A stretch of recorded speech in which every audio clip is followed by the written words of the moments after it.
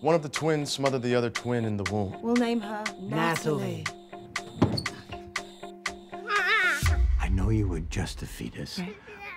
But is this close to your experience? From what I remember, yes. We came up with the idea of what if they put on their own show based on pieces that they've written. What if we made it about ourselves for a change? Are you with me? Barry.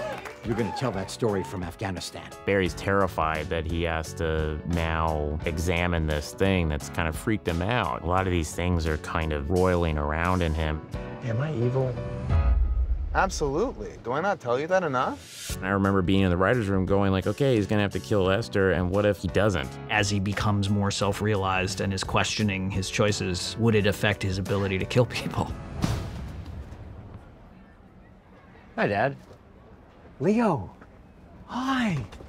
Oh, what a lovely coincidence. We learned that Kusno has a son and that was not a great father. We don't have a relationship, Dad, and I'm fine with that. I really am. Because he's had this experience with Moss, he realizes how fleeting it all is. He's trying to kind of grab onto something and make amends.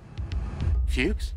And the writer's room will go, okay, so Fuches turns on Barry. Instead of just like having that happen, you want to have it land in an interesting way. That seemed like the most natural thing. If the cops show up and say, if I find out that you're even slightly involved with this guy, you're going to prison.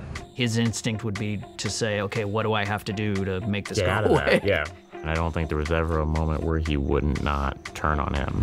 I can get him. Just give me another shot.